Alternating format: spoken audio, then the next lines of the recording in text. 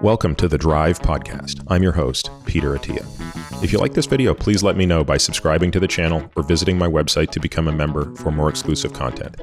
I think what we need to do is just answer some general questions around aging and studies of aging, because I think that's going to be really helpful for people as they hear what you and Matt have to say to break down NAD, rapamycin, metformin. And so maybe what we'll start with is just if you can remind people at the highest level, are there any biomarkers of aging that we can look at when we look at these molecules? Well, certainly what I would say is when you contrast aging with a field like lipidology, our hands are a little bit tied, right? So if your objective is to lower ApoB, because ApoB plays a causative role in atherosclerotic cardiovascular disease, you have the perfect biomarker, it's ApoB.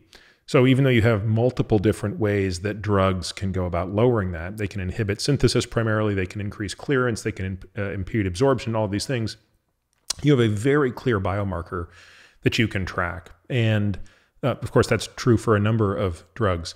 But when it comes to this field of aging, it really is difficult. And I'm guessing, Matt, that there are going to be some people who will argue that we have remarkable biomarkers for aging.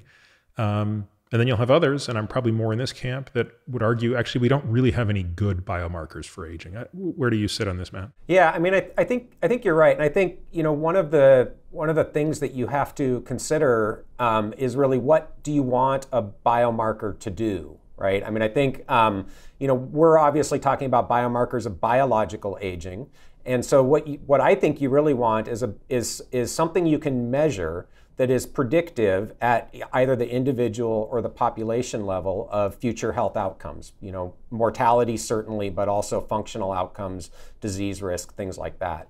So, I think at one level, we absolutely have biomarkers, right? We can look at each other and to some extent come up with somewhat of a precise measure of biological age, right? We can look at two people who are the same chronological age, and humans are actually pretty good at estimating, who's in better health. So we've evolved to do that. So there must be these underlying molecular biochemical signatures that we can find that are predictive of that. And I think it's a work in progress. So this has been ongoing since the 1980s, trying to find these molecular biomarkers of aging, and it's still a work in progress. It's an interesting time, as you suggested, where we have some candidates now, and certainly there are people in the field who are very optimistic. Some would argue maybe overly optimistic about how well those candidates work.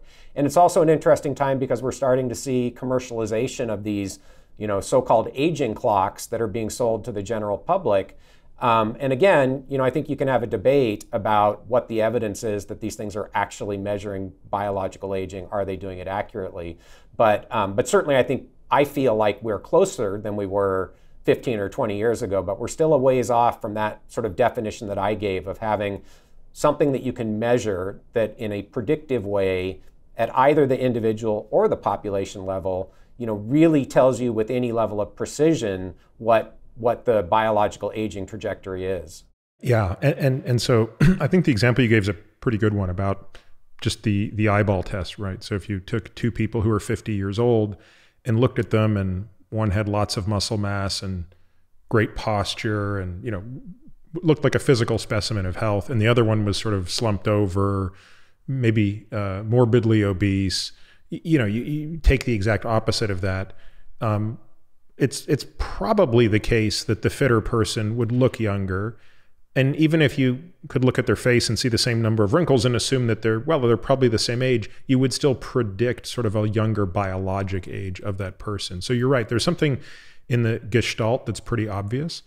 But truthfully, at least for me, what would be really valuable would be blood-based biomarkers, potentially more elaborate, but let's start with the blood, where you could do interventions for a short period of time.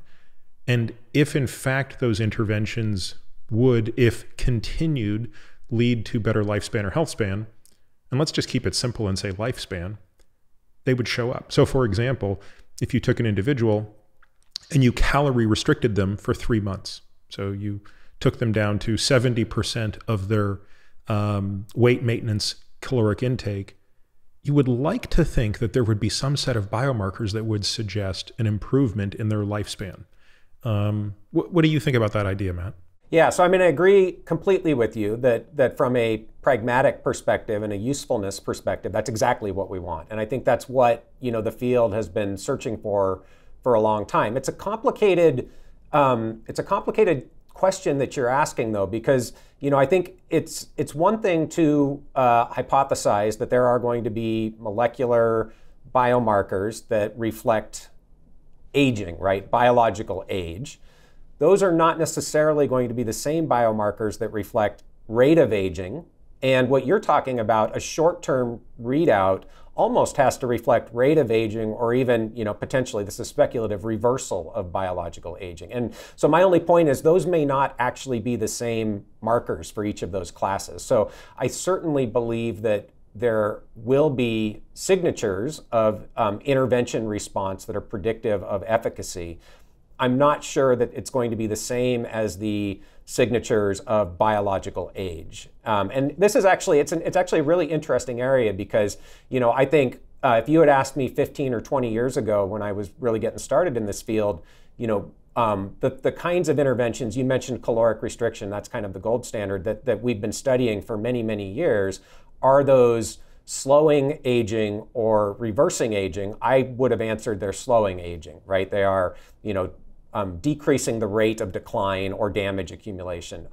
What's been really interesting and I think exciting over the last 10 years or so is the observation that at least some of these interventions reverse many of the molecular changes that go along with aging, and in many cases the functional changes that go along with aging. So you talked about blood biomarkers. I agree with you. That's a great, that would be great if we had blood biomarkers. I am actually a big fan of functional biomarkers. So looking at organ function, tissue function, that's harder to do in people than it is in laboratory animals in some ways. But I really feel like, those are telling us something fundamental about future health outcomes that you can almost take to the bank, right? There's still some stochasticity involved. There's still some luck with staying alive. But if you can make somebody's heart function better, their brain function better, you got to feel pretty good about that. And if you can make multiple organs and tissues function better with the same intervention, I think you can make a case that you are in fact modulating some underlying biology of aging as opposed to